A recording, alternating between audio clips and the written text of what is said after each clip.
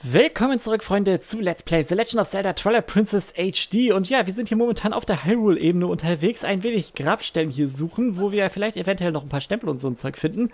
Ja, aber in erster Linie habe ich eigentlich ja vor, mir hier ein Herzteil zu besorgen. Und am besten, ich hole es lieber vielleicht auch sofort, bevor mir hier die ganze Energie zu Neige geht und ich nicht extra noch ein Elixier verschwenden muss. Aber trotzdem, ich will eigentlich immer noch ein bisschen gucken. Also ich denke aber trotzdem mal, dass wir hier alles schon durch haben. Also zumindest alle großen Stellen, wo jetzt vielleicht noch was war. Achso, das ist nur das Goldinsekt. Ja, das brauche ich aber nicht mehr, das haben wir schon.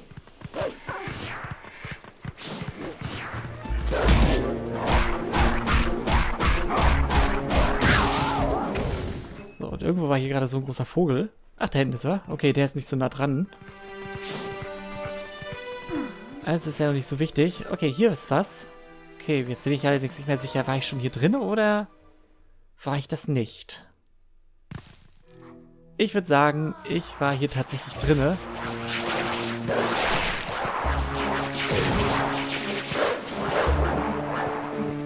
Ja, die Stelle kenne ich hier schon. Hier haben wir eigentlich auch sogar letztes Mal die beiden Geisterseelen eingesammelt. Also lassen wir lieber mal die Finger davon. Okay, dann vergessen wir es einfach mal. Also ich werde jetzt einfach zum Herzteil gehen. Das war ja... Nee, das war doch gar nicht hier, oder? Nee, hier hinten ist ja bloß diese komische Schienenstrecke. Da will ich allerdings ja nicht hin. Da fällt mir eigentlich ein, warte mal, wie sieht das jetzt eigentlich momentan aus? Also hier sind noch 4 Geisterseelen übrig. Und zwar über die gesamte Ranell-Ebene verteilt. Also da habe ich ja erstmal noch so einiges zu durchsuchen, bis ich da alles finde. Könnte es sogar sein, dass einige von denen auch noch in der Höhle versteckt sind? Ich habe keinen Plan. Naja, gut, ist jetzt auch egal. Also die Geisterseelen, die können wir eigentlich auch später noch suchen gehen. Erst einmal das Herzteil. Immerhin, ich brauche jetzt mal wieder Energie. Aua! Sag mal, geht's noch? Was fällt dir ein, mich hier anzuspringen?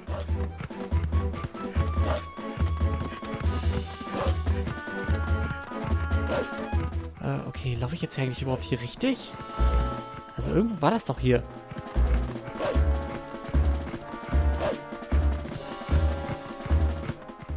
Okay, ich glaube, ich bin hier falsch.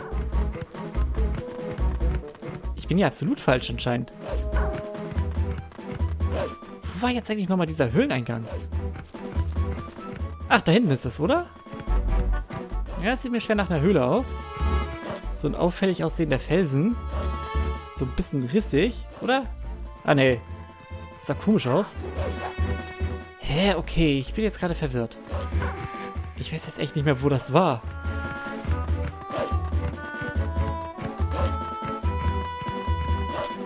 Das ist jetzt natürlich blöd.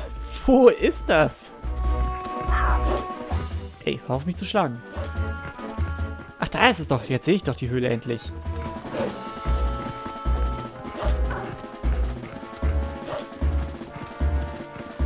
Ist eigentlich komisch. Sollte sich doch gut daran orientieren können. Immerhin ist es eigentlich auch sogar die Höhle, vor der ein Goldinsekt eigentlich auch sogar immer jedes Mal hängt. Muss man sich einfach beides immer mal merken. Ja, Tatsache, ich bin einfach direkt schnurstracks dran vorbeigegangen. Ich bin so bescheuert. Mann!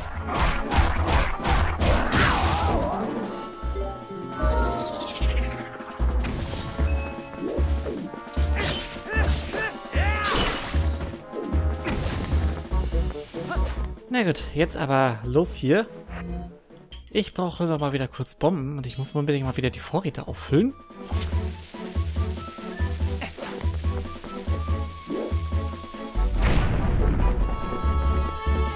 Alles klar, und nichts hier rein hier.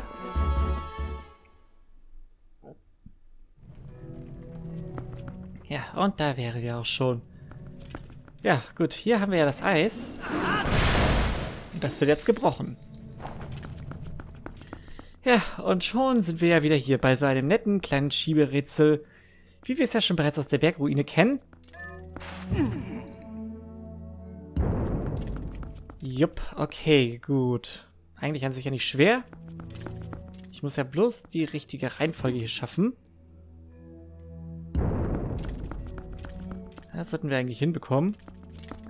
Dann haben wir noch den hier davor.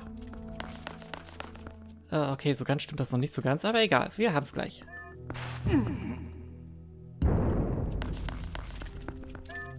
Muss ich jetzt den hier noch davor schieben? Ne, ich hab's ja gleich. Warte mal. Dann schiebe ich den mal da hinten hin. Und den einfach nur davor und dann haben wir es auch gleich. Ist ja nicht schwierig. Ist doch leicht. Kinderleicht. Und jetzt nur noch der davor. Gut. Geschafft. Tür ist offen. Und wir kommen zum nächsten hier rein. Und das ist natürlich jetzt ein bisschen kniffliger. Denn hier muss ich ja jetzt 2 Schalter aktivieren. Beim hinteren, naja, gut, der hintere sieht an sich ja nicht so kompliziert aus. Das hier wird jetzt erstmal knifflig. Ich meine, den ersten Schalter würde man jetzt ohne Probleme hier aktivieren können. Man sieht ja, wie das geht. Da ist ja der schon hier davor. Aber, ja, das reicht noch nicht so ganz. Au. Okay, wie stelle ich das am besten an? Ich könnte das ja so machen. Erstmal den hier davor.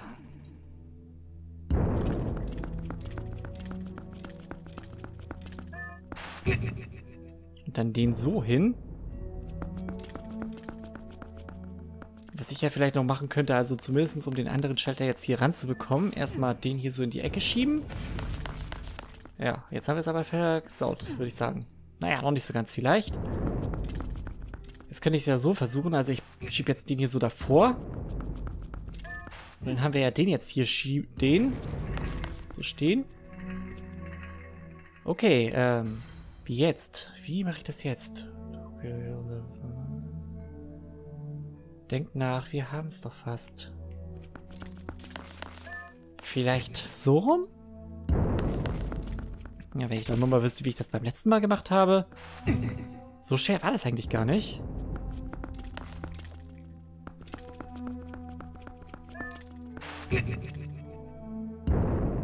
Oder halt, warte mal, halt. Ich glaube, ich habe da vielleicht was. Das ist jetzt zwar nur so grob geraten, aber ich glaube, das kriegen wir hin. Oder ich hab's versaut.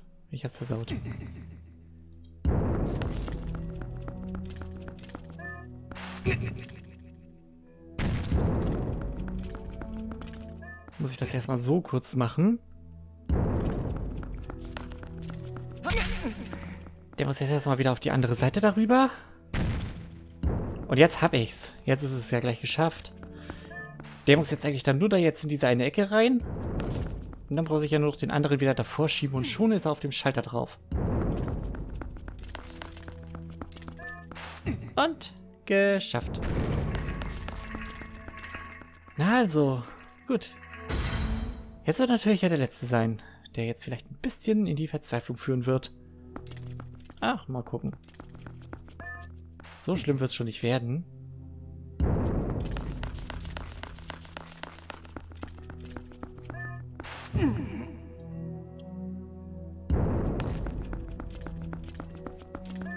Versuchen wir es einfach erst einmal so. Dann haben wir zumindest erstmal schon mal hier eine Grundstütze. So, dann schiebe ich den erstmal hier kurz raus. Und den ebenfalls hinterher. Obwohl, nee, das ist bescheuert. Obwohl, nein, nicht so ganz. Das Prinzip ist eigentlich an sich ja schon ziemlich gut. Ich muss den eigentlich erstmal nur mal kurz hier so davor schieben. Dann den erstmal auf die andere Seite. Und dann den hier wieder rüber. Na also, jetzt haben wir es gleich.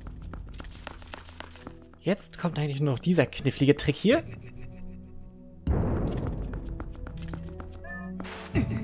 Ja, und ich habe eigentlich schon bereits hier die Grundidee zusammen. Jetzt haben wir es gleich geschafft. Jetzt muss ich eigentlich nur mit dem hier drumrum und schon ist das Rätsel gelöst.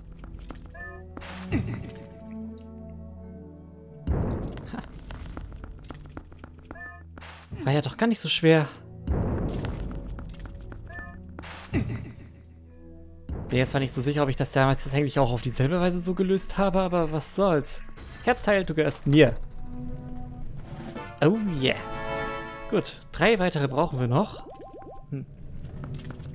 Ja, gut, jetzt muss ich eigentlich mal nachdenken. Wo könnte ich jetzt noch ein weiteres finden? Das ist gerade schwer zu sagen.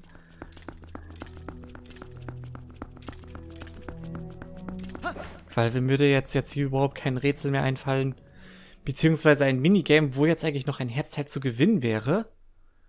Aber was ich mal machen könnte, aber ich glaube, was ich vielleicht noch nicht gemacht habe, einmal kurz nach Ordern reisen, weil ich will da mal was probieren. Weil da gibt es ja eigentlich auch eine Möglichkeit, dass ich da mal als Wolf auf der Ziegenweide irgendwas graben kann. Es könnte sein, dass da nämlich ein Stempel liegt. Deswegen will ich ja mal sicherheitshalber mal kurz nachgucken. Okay. Okay, Epona brauche ich jetzt allerdings hier nicht, oder? Nicht unbedingt. Also mit Epona würde es mal schnell gehen, aber ich brauche sie jetzt nicht wirklich dringend. Nee, vergessen wir das einfach mal. Stattdessen gehen wir einfach mal zu Fuß ins Dorf. Einfach mal ein bisschen da chillen. Vielleicht mal kurz bei mir zu Hause reinschauen, obwohl da auch nichts Besonderes ist. Aber egal. Gut, gehen wir einfach mal hier lang. Ins Dorf hinein. Ist ja klar. Wo auch sonst. Ich hätte schon wieder Blödsinn, kann das sein? Okay, und da hinten ist ja die Weide schon.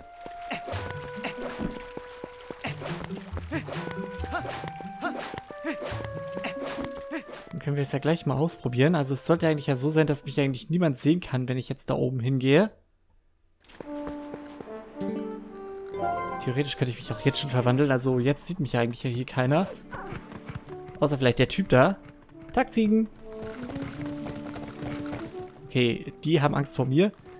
Ja klar, Ziegen haben immer Angst vor dem Wolf. Obwohl, nee, das waren Schafe. Und da ist der Typ. Tag. Hey, lauschen. Dieser Brief ist ja völlig unleserlich. Da kann man doch nur an die Ziegen verfüttern. Vergiss es. Du wirst meine Ziegen nicht mit diesen Fetzen füttern. Egal. Wir graben uns jetzt einfach mal hier rein. Deswegen bin ich ja auch hier.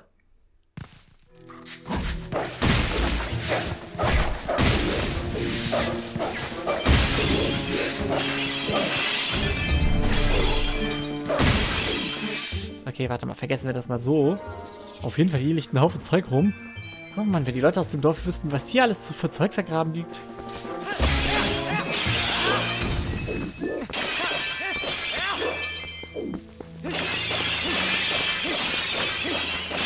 Mann, überall Pette voller Geld. Wer hat das hier alles bloß versteckt?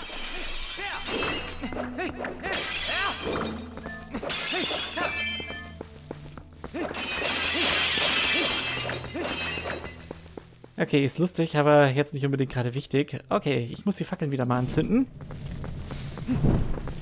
Okay, hier Fackelchen und noch da ein Fackelchen. Jetzt bin ich ja mal gespannt. Also in den Krügen gab es ja genug Geld, also wäre jetzt ein Stempel als Ausgleich eigentlich ja ideal. Okay, gucken wir einfach mal. Stempel. Und es ist Link fröhlich. Cool. Schick. Ich will mir eigentlich ja mal so mal ein bisschen die Stempel mal kurz anschauen. Ich meine, ich habe es noch nicht alle hier vollständig. Ich meine, wir haben gerade mal die Hälfte. Aber da kommt schon einiges zusammen. Hylianisch A, Hylianisch B, Hylianisch D. Naja, bald können wir ganze Wörter damit schreiben. Schatzkiste, Herzteil. Dann Link fröhlich, Midna traurig, Midna überrascht. Das Huhn, Maromat, Agneta, alle dabei. Ist das nicht herrlich? Gut, dann nehme ich das mal nicht so raus hier. Ja, jetzt ist eigentlich die Frage, kann ich mich eigentlich warpen, obwohl der Postbote zugucken könnte? Na, mal sehen. Vielleicht kümmert es ihn ja auch gar nicht. Es kümmert ihn tatsächlich nicht. Ich meine, der steht da hier direkt neben mir und wir können uns verwandeln. Das gibt's doch nicht. Unfassbar. Okay, wo könnte ich jetzt als nächstes reinschauen? Gerudo-Wüste. Ja, Gerudo-Wüste wäre eigentlich auch nicht schlecht. Also da könnte ich zumindest auch vielleicht noch zumindest ein paar Geisterseelen fangen. Aber Herzteile, glaube ich, sind da jetzt keine mehr. Ich muss mal nachdenken, wo könnten noch Herzteile sein? Also eins bräuchte ich ja wenigstens noch, bevor ich in den nächsten Dungeon gehe, damit ich ja dann eigentlich ja, sobald ich ja da die beiden Herzteile gefunden habe, wieder einen vollen Herzcontainer habe. Das wäre jedenfalls optimal. Obwohl, es gibt ja, soweit ich weiß, eigentlich noch ein drittes Teil in diesem Dungeon. Ist zwar eigentlich jetzt nicht direkt mit diesem verknüpft, aber es ist eigentlich ganz in der Nähe von. Okay, und jetzt mal gucken, was passiert, wenn ich zu dem hier hingehe. Hey! Hey! Bleib doch mal stehen, Mann! Alter! Der rennt von mir weg. Dabei sind wir auch ganz nett. Wir sind ein liebes Hündchen. Egal, gut. Ja, dann würde ich mal sagen, ich gehe einfach wieder zurück nach Hyrule-Stadt. Und werde dort einfach mal von Telma den nächsten Auftrag in Empfang nehmen. Wäre, denke ich mal, die beste Lösung. Ja, und dann geht es im nächsten Part wieder quer durch den gesamten Wald. So viel kann ich ja schon mal verraten. So, erst einmal wieder zum Mensch werden. Okay, und ja, gut, gehen wir einfach mal los. Ne, viel kann ich jetzt echt nicht machen, wie es aussieht. Außer jetzt, wie gesagt, dieses eine Herzteil. Aber was ich vielleicht noch machen könnte, im nächsten Part doch noch das letzte Goldinsekt holen, das da jetzt eigentlich auch dort zu finden ist, wo ich hin will. Könnte ich mir eigentlich dafür schon bereits die Belohnung holen, vor allem, weil mein Portemonnaie ja eh bald wieder voll ist. Okay, dann mal los. Telmas Taverne, wo war das jetzt eigentlich nochmal? Das war ja doch, soweit ich mich erinnere, die Straße hier runter. Es sind ganz schön viele Leute hier unterwegs, kann das sein? Kann ich mit allen hier reden? Mit dir kann ich reden. Ja, junger Mann, wenn du die Leute jeden Tag beobachtest, dann merkst du erst, wie interessant sie wirklich sind. Ja, wer viel arbeitet, hat auch keine Zeit, den Leuten zuzuhören. Das können nur diejenigen, die sich die Zeit dazu nehmen. Welcher Typ Mensch verdient wohl mehr unseren Respekt? Ja, ich weiß nicht. Jemand, der vielleicht eigentlich von beiden Sachen irgendwie einen gewissen Ausgleich schafft? Oh, bist du als Tourist hier oder auf Geschäftsreise? Wirklich eine schöne Stadt hier. Die Leute hier sind alle so nett, also sprich sie ruhig an. Mach ich. Gute Idee. Ja, aber egal. Irgendwann mache ich das vielleicht mal. Also mit allen Leuten muss man jetzt echt hier nicht reden. Ein paar interessante Sachen zu hören gibt es zwar hier schon, aber naja, was soll's. Oh, hier ist Obst. Nee, warte mal, wer bist du denn? Ah, du scheinst ja viel Vertrauen in deine Fähigkeiten zu haben, aber du hast eigentlich schon gehört, was hier vorgefallen ist. Also, es geht das Gerücht durch die Rache jener, die vor langer Zeit hier verjagt wurden, sei eine mysteriöse Sache passiert. Ich will ja nichts Schlechtes sagen, aber wenn du gekommen bist, um Soldat zu werden, solltest du das besser lassen. Nee, ich und Soldat, das ist nicht so mein Ding. Ich bin eher sowas wie freiberuflicher Söldner. Ja, du nimmst einen Apfel in die Hand. Er wirkt süß, reif und verlockend. Aber warte mal, der Laden auf der anderen Straßenseite verkauft auch Äpfel. Das sollte man erst vergleichen. Auf der anderen Straßenseite, wo sind Äpfel? Hier? Nee, hier ist Brot. Du nimmst Brot in die Hand. Es ist frisch gebacken und knusprig. Aber es ist nicht gerade billig. Leg es lieber wieder zurück. Oh Gott. Wir haben doch Geld. Also können wir es doch kaufen. Diesen Blumen. Ist eigentlich schon mal interessant. Also die Stände hier habe ich mir noch nie so wirklich angesehen. Aber was sagst du dazu? Ach, der Schwertkämpfer. Du kommst gerade recht. Warst du schon auf dem großen Laden am zentralen Platz? Da bekommt man Artikel für Schwertkämpfer wirklich günstig. Ich weiß, ich habe eine coole Rüstung dort gekauft. So, und hier? Ja, was liegt daran? Ich bin noch nicht lange hier, deshalb kenne ich mich in der Gegend nicht so gut aus. Wenn du etwas wissen willst, frag doch einfach jemand anderes. Tut mir leid. Okay. Was mit dir hier? Ah, ein Kunde, willkommen. Ja, aber du siehst nicht aus, als wolltest du Fleisch kaufen, eher so wie ein Schwertkämpfer. Ja, suchst du etwa Wirtshaus? Ja, das findest du gleich am Fuß der Treppe dort hinten. Ich weiß, was du willst. Alle Schwertkämpfer treffen sich dort. Okay. Der Typ weiß, was ich will. Ich will ja hier hin. Stimmt ja sogar auch. Oh, und... Ah, ich sehe schon auf die Uhr. Die Partzeit ist ja gleich rum. Na gut, ich nehme noch lieber schnell mal den nächsten Auftrag hier in Angriff. Und dann wissen wir auch gleich, wo wir beim nächsten Mal hin können. Na, gucken wir uns erstmal das hier an. Telmas Wirtshaus. Hey auch. Wie geht's eigentlich der kleinen Ilia? Ich bin mir sicher, Leonard wird eine Methode finden, ihre Erinnerungen wieder zurückzubringen. Aber du solltest dich erstmal um die dringenden Dinge kümmern, die anstehen. Wenn du nicht weißt, wo du anfangen sollst, solltest du dich mal mit Mo treffen. Du triffst ihn in den südlichen Wäldern von Hyrule. Er kundschaftet dort die Gegend aus. Auf der Karte auf dem Tisch ist eingezeichnet, wo du hin musst. Ja klar, wir dürfen uns also mit unserem alten Kumpel Mo treffen. Und da haben wir es ja auch gleich hier auf der Karte. Da unten ist er. Ja, Mo wollte sich hier den heiligen Hain aufmachen. Ich glaube, er liegt ungefähr da, wo das Zeichen auf der Karte ist. Ja, wir wissen ja, wo der heilige Hain ist. Wir sind ja schließlich auch schon mal dort gewesen. Ja, aber Freunde, ich würde mal sagen, wir gehen erst beim nächsten Mal dorthin. Und der Postbote, der ist ja auch schon hier. Wie ist er eigentlich so schnell dorthin gekommen? Ich meine, der kann nicht warpen, der kann nur rennen. So schnell kann er doch gar nicht sein. Ist aber auch egal. Vielleicht hat er ja die Zeit gehabt, während ich mich auf den Ständen umgeschaut habe. Egal. Ich bedanke mich dann mal wieder hier fürs Zuschauen. Beim nächsten Mal dann, wie gesagt, geht es zum Heiligen Hain, wo wir uns mit Mo treffen wollen. Und ja, ich bin ja mal gespannt, was er uns dazu erzählen hat. Also dann bis zum nächsten Mal, Freunde. Ciao!